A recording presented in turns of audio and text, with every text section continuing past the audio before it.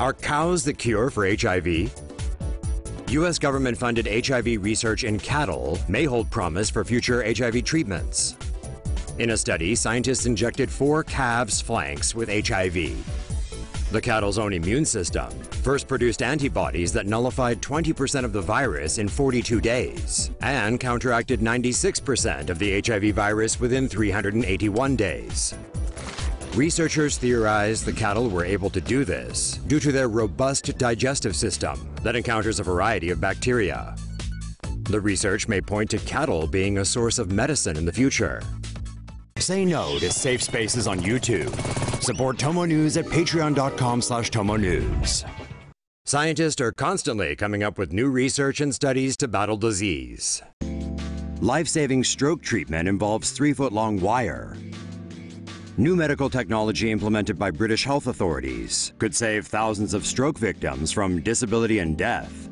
A stroke generally occurs when blood flow to a part of the brain is blocked by a clot in the vein. During a mechanical thrombectomy, a 3-foot-long wire is inserted into the patient's groin and maneuvered to the clot's location. Once there, the wire deploys a stent that traps the clot and relieves the blockage. The treatment was only initially available in a handful of hospitals, but is now being rolled out across England. Metastatic cancer could be stopped. A research team led by the Georgia Institute of Technology has developed a new treatment that can potentially stop cancer cells from migrating inside the human body. Cells contain cytoskeletons to give them their shape and to carry out functions such as division and movement.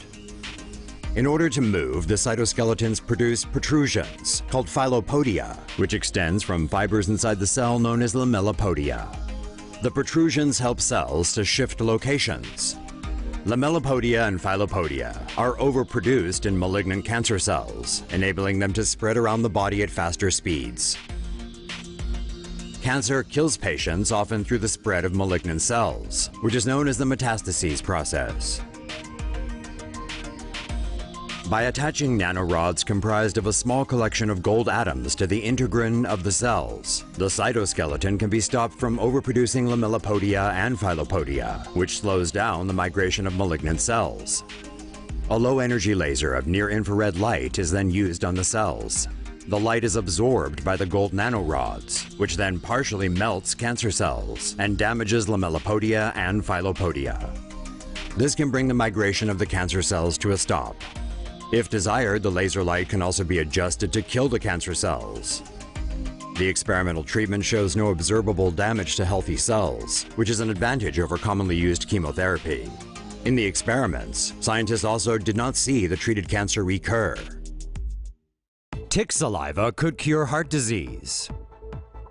Tick bites are annoying and sometimes dangerous as they may lead to serious illness. However, a new study shows that proteins found in tick saliva could also be used to treat a particular heart disease.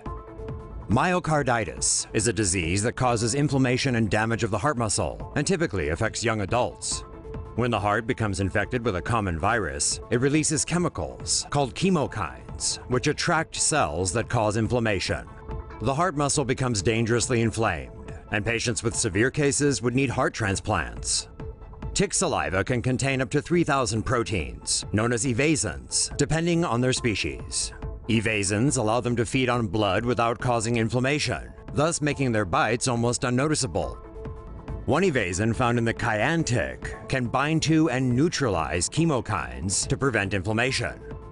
This could also potentially prevent myocarditis disease.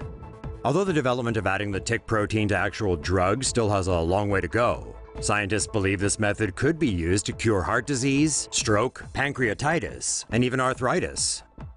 Say no to safe spaces on YouTube. Support TomoNews at patreon.com/TomoNews. Gray hair and baldness may soon be a thing of the past. Scientists researching tumors may have accidentally found the cure for gray hair and baldness.